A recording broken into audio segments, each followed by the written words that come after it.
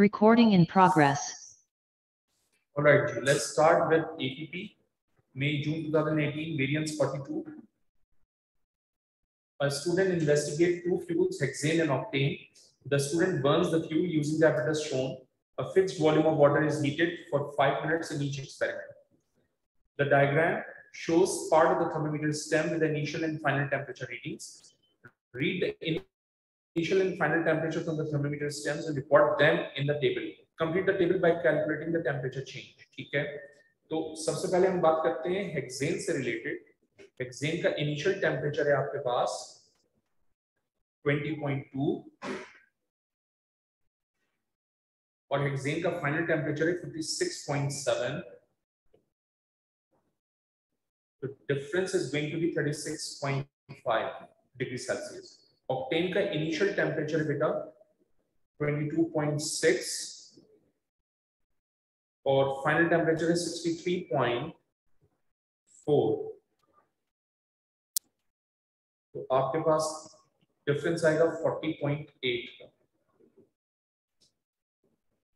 ठीक है.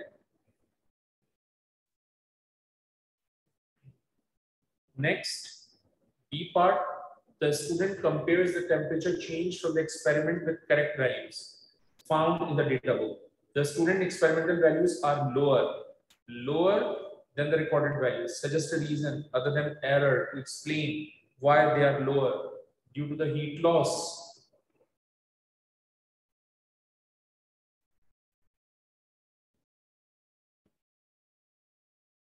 Due to the heat loss in the sounding.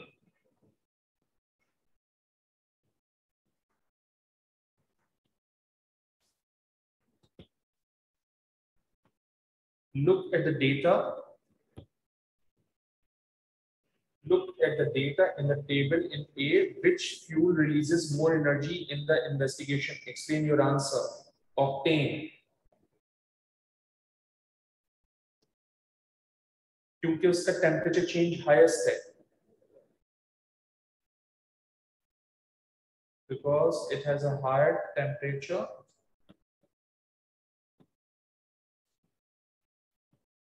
change. What conclusions can be made from the temperature change about the type of reaction that occurs? Exothermic.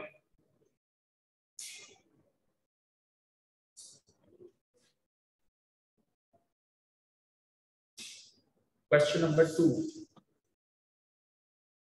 A chemist plans an experiment to determine the concentration of acid in the juice of a lemon. Squeeze the juice out of a lemon. Using the measuring cylinder, transfer 10 cm of the lemon juice, 10 cm of the lemon juice into 100 cm of volumetric flask. Make up the solution, 100 cm marked with distilled water. Mix the solution thoroughly. Okay. This is called dilution. Okay.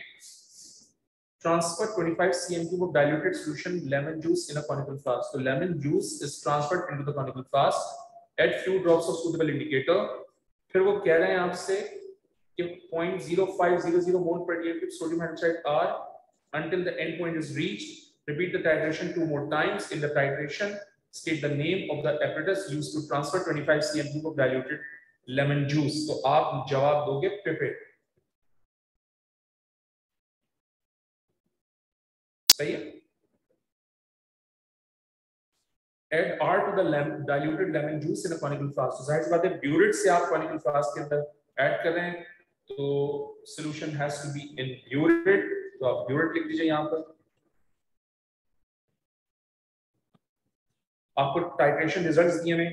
Difference इसका आएगा 15.6. यहाँ पर आ जाएगा आपके पास 15.2 और यहाँ पर आ जाएगा 15.0.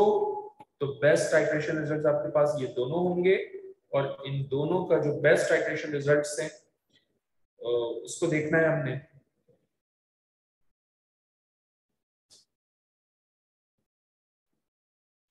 और ये है आपके पास 15.2 plus 15.0 divided by 2. So it is going to be how much? 15.1 cm. ठीक है. Use these best titration results to calculate the average volume. Oh,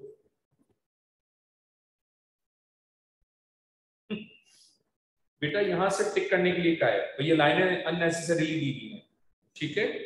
और जो हमने पार्ट 2 के अंदर काम किया था ना 15.2 प्लस 15.0 डिवाइडेड बाय 2, ये इस पार्ट के अंदर काम करेंगे तो ये आ जाएगा 15.1 cm3। कुछ भी नहीं एक्सप्लेन करना बेटा।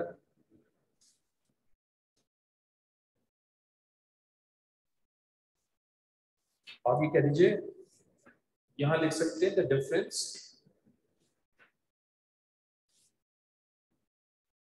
between these two readings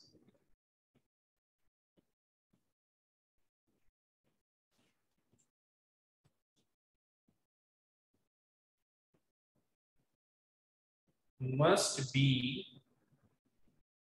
0.2 cm3। यही लिखोगे ना, बस इससे ज्यादा तो नहीं लिख सकते, ठीक है। ठीक है, इन दोनों के दरमियान जो डिफरेंस है वो 0.2 cm3, बस ये लिख दीजिए। R is 0.05 mole per dm cube sodium hydroxide. Calculate the number of moles of sodium hydroxide in the average volume of R. तो बेटा आपके पास 1000 cm क्यूब है, उसमें आपके पास 0.0500 मोल्स है NaOH के। आपके पास वॉल्यूम कितना है 15.1।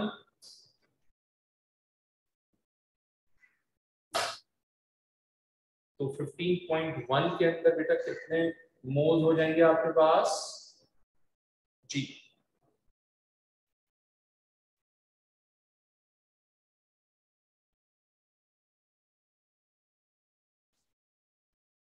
आंसर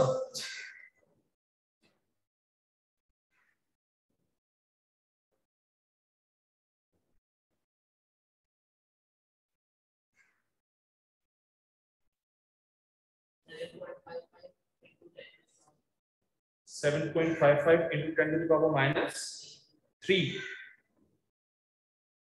मुझे दे दीजिए कैलकुलेटर।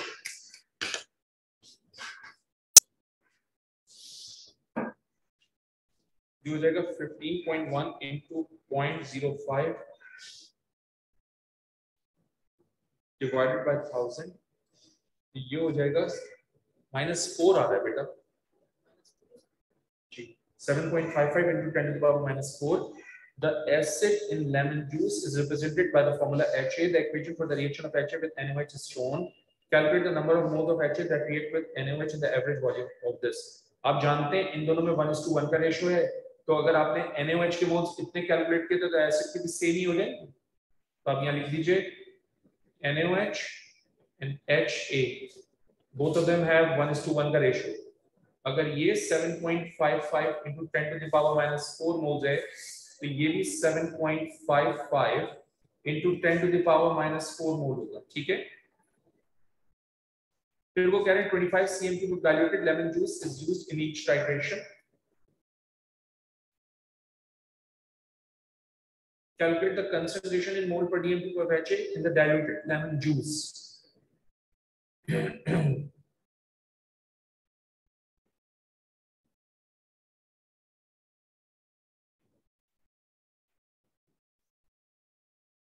तो जरा देखिएगा, ये हो जाएगा 25 cm cube में आपके पास 7.55 into 10 to the power -4 moles हैं।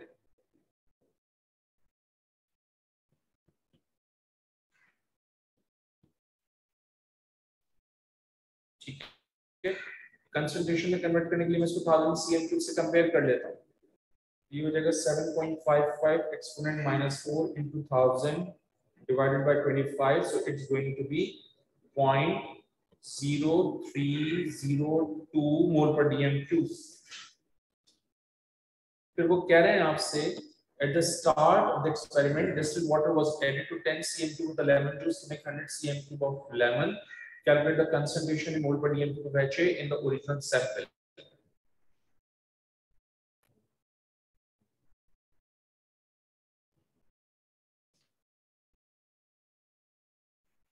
So the concentration doesn't say great।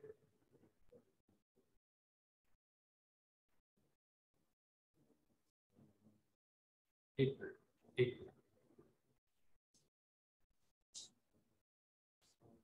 Concentration निकाली थी हमने अभी 0320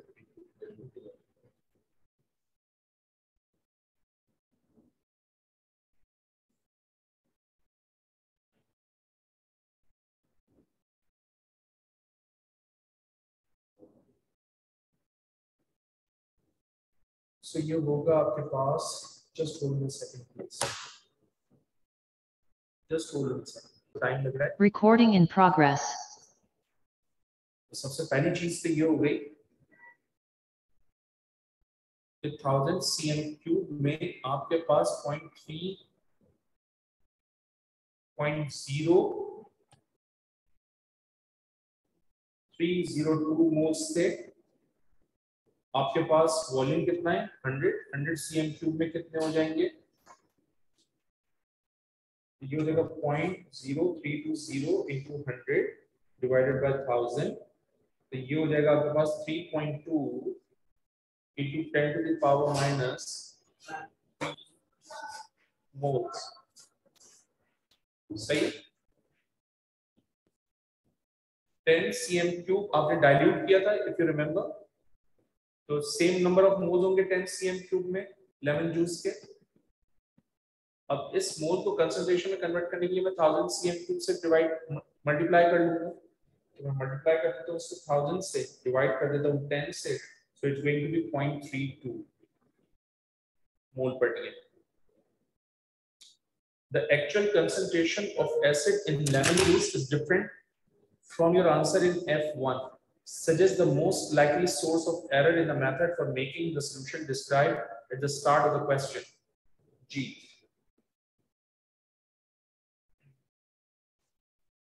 जिस वक्त मैंने क्वेश्चन स्टार्ट किया था तो लाइकली सोर्स ऑफ एरर पूछ रहा है फॉर मेकिंग द सॉल्यूशन। तो आपको याद है हमने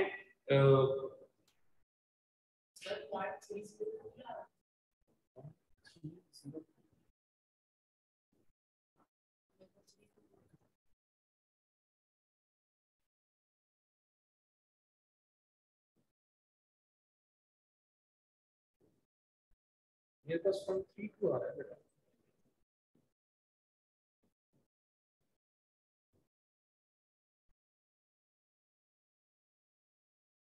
सर पहली 0.0302 into 100 divided by 1000, 3.02 मल्टीप्लाई करूंगा 1000 से, डिवाइड करूंगा 10 से, तो ये हो जाएगा 0.302 मोल पर डीएम। अब सही है, तो यूज मेजरिंग सिलेंडर, हमने मेजरिंग सिलेंडर यूज कर लिया था सॉल्यूशन ट्रांसफर करने के लिए instead of pipette.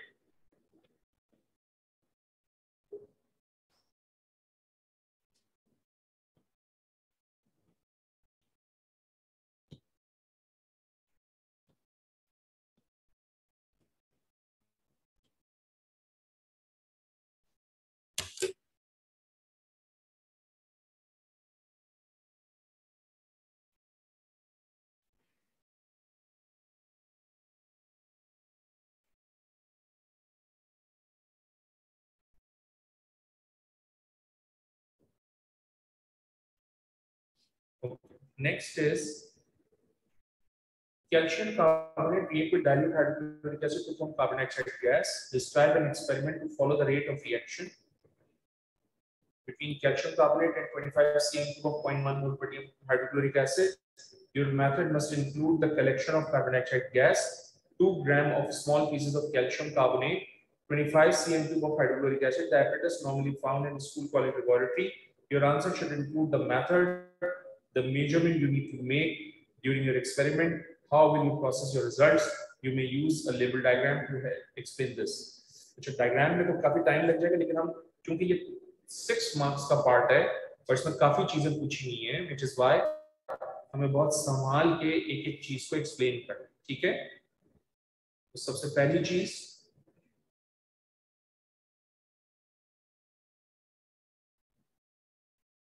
To gram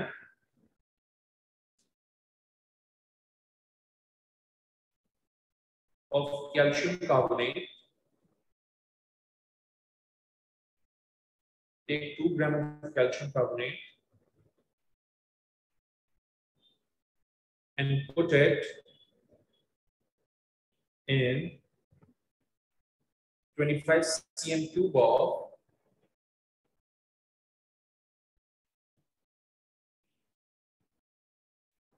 0.1 mole per dm cube hydrochloric acid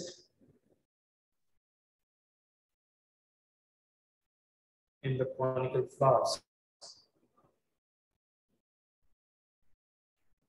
ठीक है?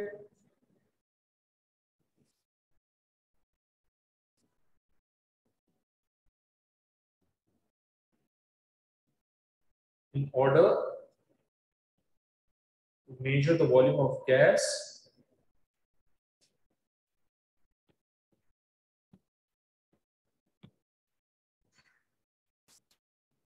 apparatus must have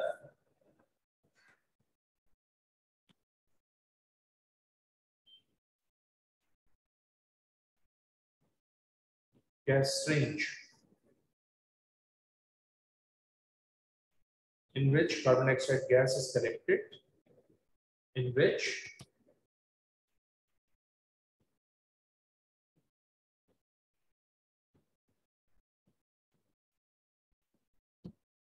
carbon dioxide gas is collected.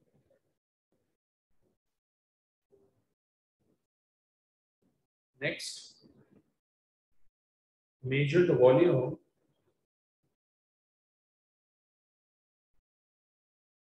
of carbon dioxide at regular time interval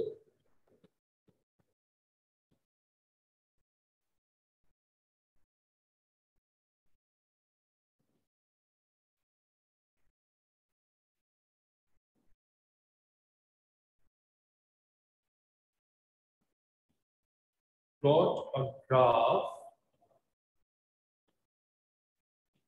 of concentration against time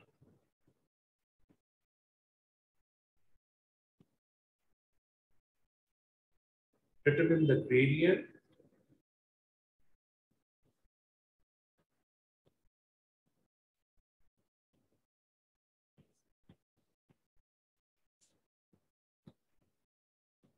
to find the rate of reaction. ठीक है?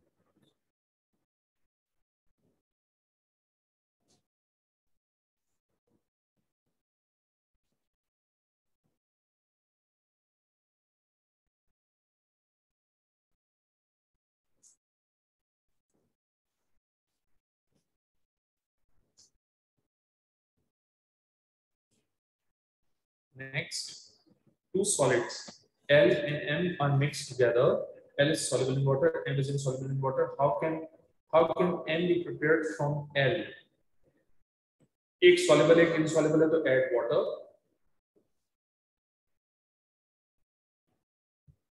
ठीक है? And then filter the solution. And then filter the solution.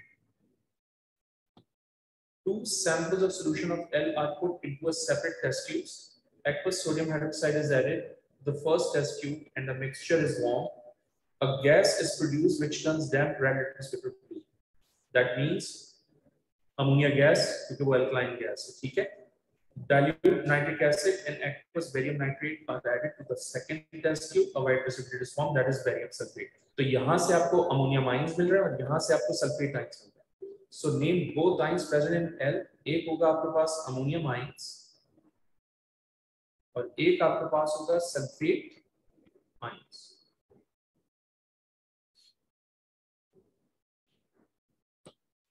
A sample of the insoluble solid M is put into another test tube. Dilute hydrochloric acid is added to this test tube. Carbon dioxide gas is produced. Give a test and observation to identify carbon dioxide gas. Pass the gas through lime water.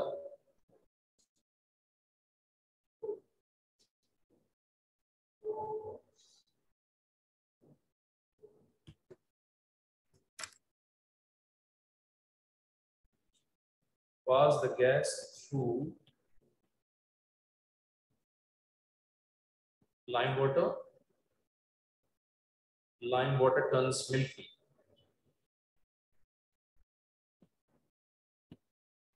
Name the negative ion in M, carbonate ion. जब तो carbon dioxide gas release हुई थी.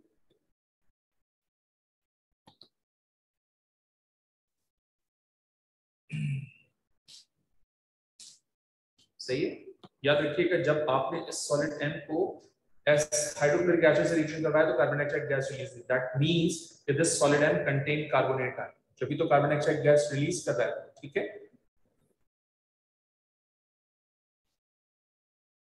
Solid M reacts with dilute hydrochloric acid to form a solution.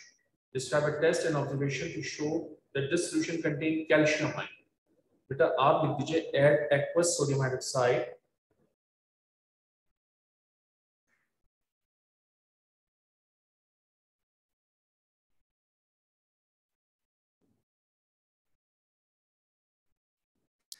ठीक है.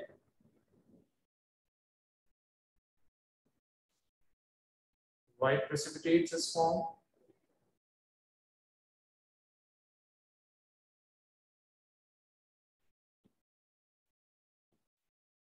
Adding excess aqueous ammonia, adding excess aqueous NaOH, precipitates remains insoluble.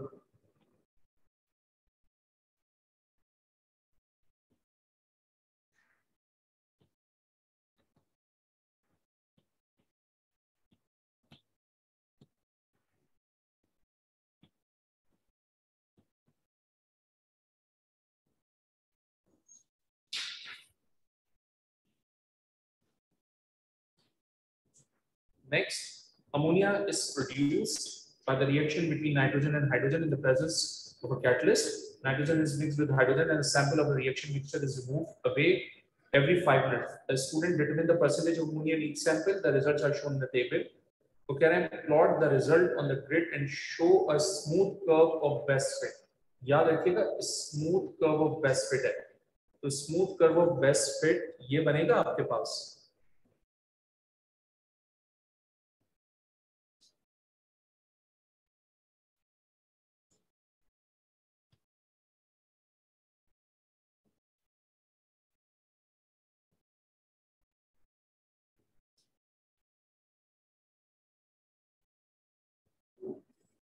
सही.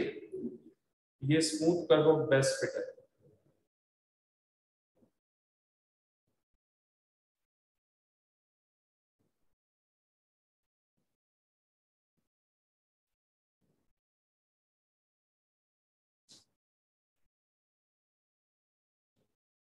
ठीक है. And obviously बेटा ये क्या है आपके पास? ये आपका है एनॉमलस पॉइंट. Anomalous point. ठीक है. याद रखना है.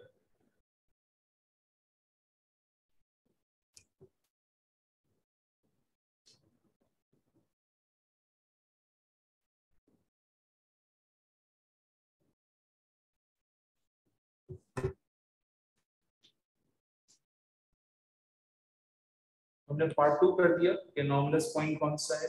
ये आ गया हमारा. use your graph to deduce the correct percentage of ammonia corresponding to the point circle in A2.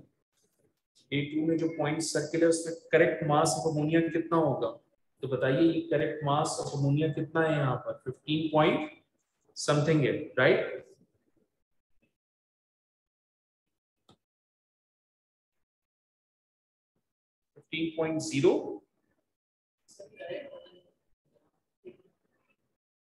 वो कह रहे हैं use your graph to deduce the correct percentage of ammonia corresponding to the point circled in A2. तो A2 में आपने कौन सा circle किया था पॉइंट? एनॉमलस ना. तो उसको देख के आप देखोगे.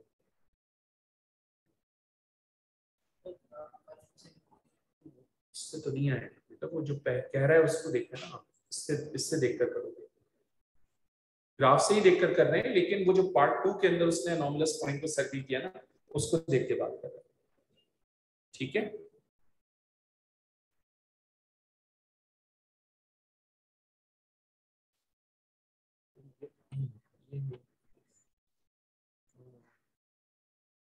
Use your graph to deduce the correct percentage of ammonia corresponding to the point circled in A2.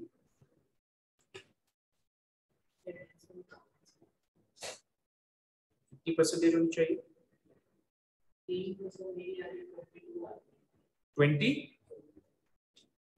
मेरे पास 20 आ रही है, 20 से 22 की रेंज में कर लीजिए तो मेरे पास है। खैर मैंने ग्राफ भी बहुत स्केच रफली किया हुआ है इसलिए, तो 20 से 22 ये रेंज होनी चाहिए, ठीक है।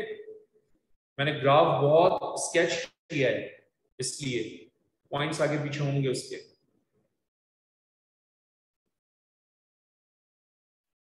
The student decide to repeat the whole experiment. Why this is a good idea? To check the values are correct.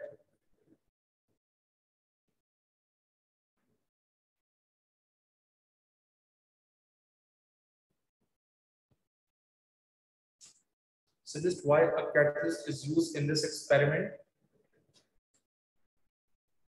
तो बेटा catalyst rate of reaction को increase करेगा।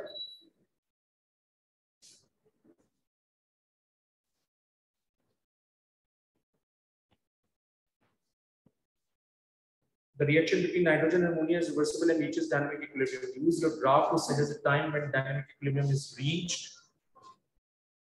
तो बेटा dynamic equilibrium जो है कहाँ reach हुआ?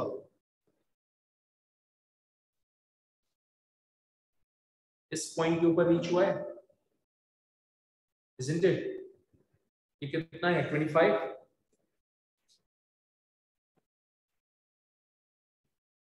25 और ये मिनट से क्या है? Minute, 25 minutes.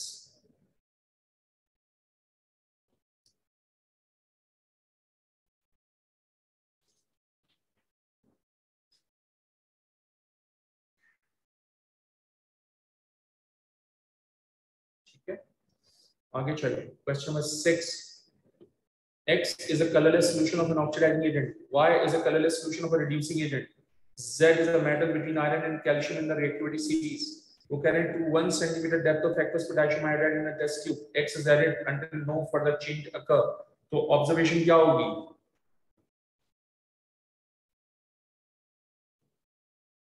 ऑक्सीडाइजिंग एजेंट है ना, आयोडाइड को ऑक्सीडाइज करके आयोडीन में कन्वर्ट कर देगा और आयोडीन का क्या बनेगा? Brown solution. तो आप लिखो ब्राउन सॉल्यूशन।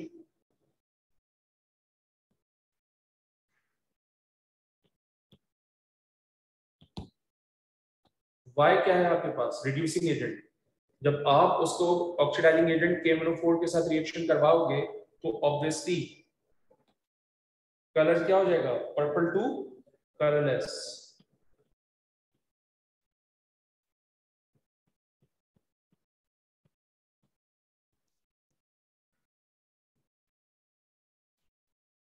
उसके बाद नेक्स्ट, Z जो है वो मेटल और उसकी रिएक्टिविटी ज्यादा है, सही है ना, क्योंकि वो कह रहा है आयरन एंड कैल्शियम के बिटवीन है, मतलब उसकी रिएक्टिविटी ज्यादा है। तो अगर तुम उसको हाइड्रोक्लोरिक एसिड से रिएक्शन करवाओगे तो हाइड्रोजन गैस रिलीज होगी, राइट। तो आप लिखोगे बबल्स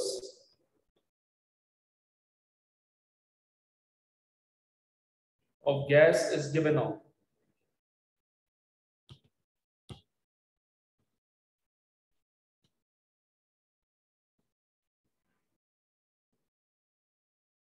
आप ये भी तो लिख सकते हो कि जो मेटल सॉलिड होगा, जो Z होगा वो डिसअपियर हो जाएगा, मेटल Z विल डिसअपियर, ये भी तो लिख सकते हो।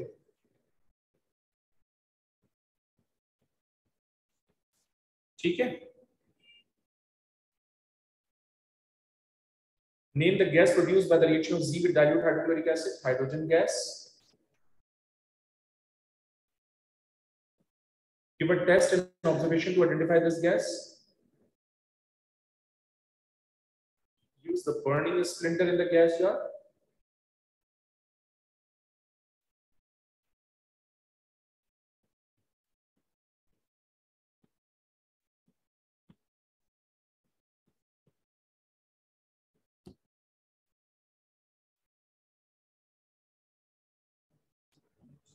splitter burns with a pop sound. Burn with a pop sound. A student makes an aqueous solution of potassium nitrate. She reacts dilute nitric acid with an aqueous solution of a salt. Name a salt that she could be used. तो बेटा आप यहाँ कह सकते हैं कि भाई कौन सा सॉल्ट आ सकता है हमारे पास? Potassium carbonate.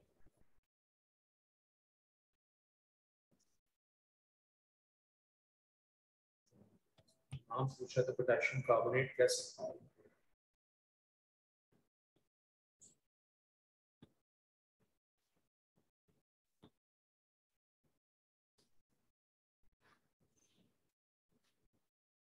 तो अगर मैं पोटेशियम कार्बोनेट को नाइट्रिक एसिड से रिएक्शन करवाऊंगा तो पोटेशियम नाइट्रेट बन जाएगा. सही है.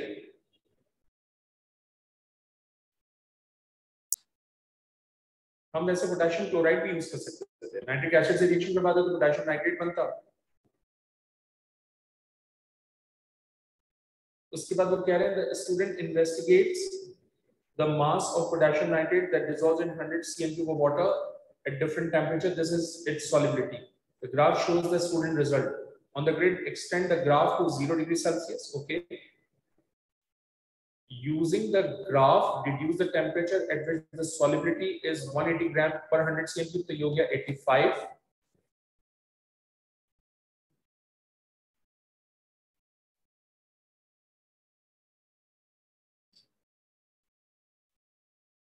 तो वो कह रहे हैं using the graph deduce the mass of potassium nitrate dissolve in 100 cm³ of water at 90 degree Celsius. तो 90 डिग्री सेल्सियस के ऊपर बेटा कितना मास आ रहा है? ये क्योंकि मैंने ये स्केच किया था अपने हाथ से, इसलिए बेटा ये एक्यूरेट नहीं होगा. हाँ तो इस वैल्यू को आपने चेंज करना है. ये वैल्यू देखनी है आपने. 90 डिग्री सेल्सियस के ऊपर मास ऑफ पोटेशियम नाइट्रेट कितना आ रहा है?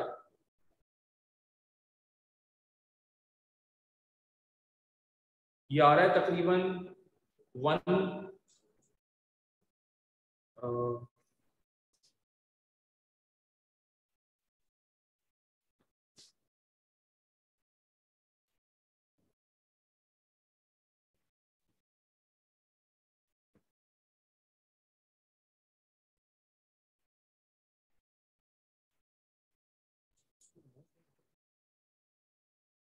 एक मिनट बेटा.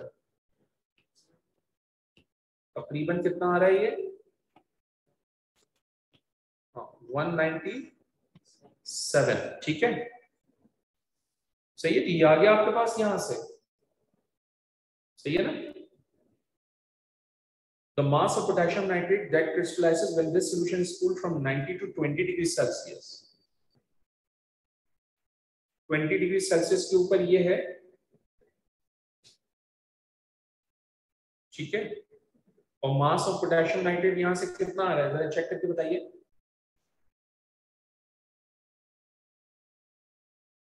यहां से मास ऑफ पोटेशियम नाइट्रेट बेटा चेक करके बताइए कितना आ रहा है.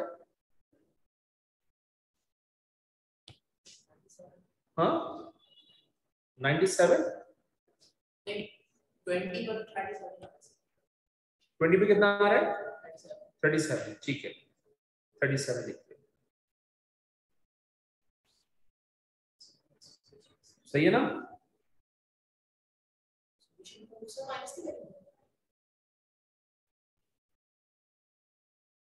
तो 90 पे कितना है यहां से देख के बताओ. 90 डिग्री सेल्सियस पे आपके पास 197 है. ठीक है. और 20 डिग्री सेल्सियस पे कितना है? 37. दोनों को सब्ट्रैक्ट करो कितना आएगा?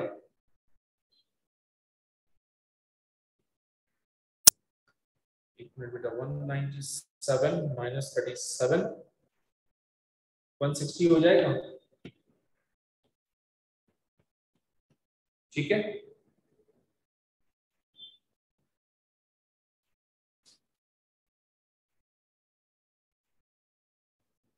Question number 8. A scientist needs to identify the metal ions in the metal carbonate.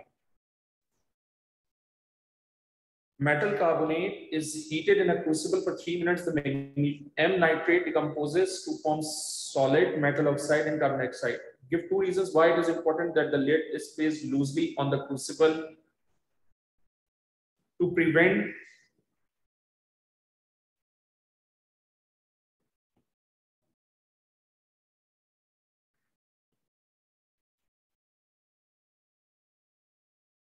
escaping metal oxide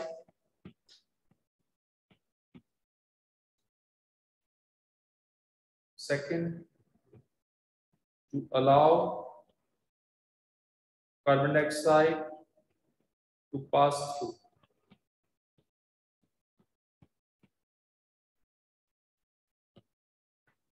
Complete the table of results. Mass of crucible and lid ये दिया हुआ है. Mass of crucible lid and MCO3 before heating ये दिया हुआ है. Mass of crucible lid and content after heating ये दिया हुआ है. तो mass of metal carbonate after this क्या होगा? 12.6 minus 11.7. ये हो जाएगा, कितना हो जाएगा बेटा?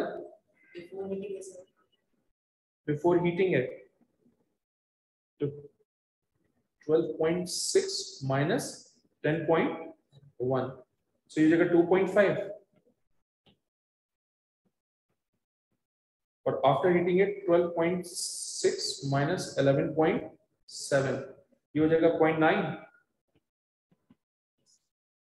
The crucible is heated for another 3 minutes. The mass of crucible lid and content is 11.5. Explain why this is different from the value in the table. देखो पहले mass तक ज्यादा है ना, और अब mass से कम. इसका मतलब decomposition सही तरह से नहीं हुई.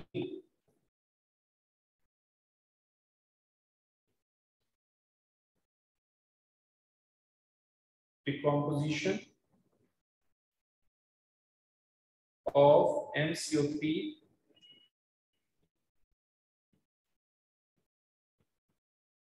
cannot take place properly.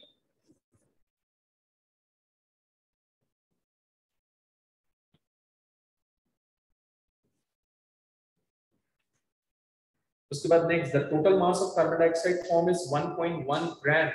Calculate the number of moles of carbon dioxide. तो moles of carbon dioxide calculate करने 1.1 को divide कर दो 44 से.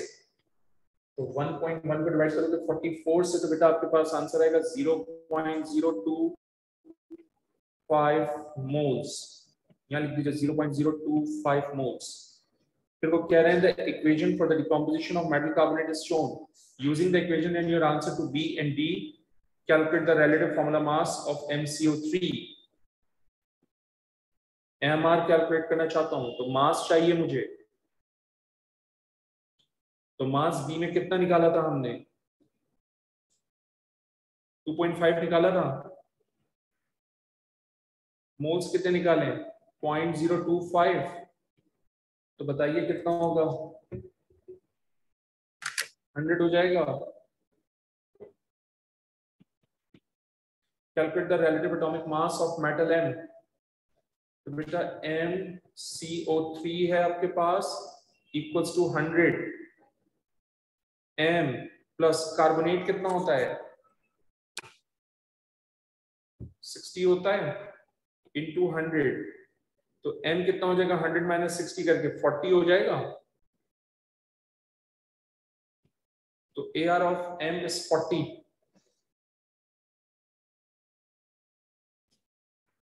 सही है बेटे? We are done with the paper. Thank you guys.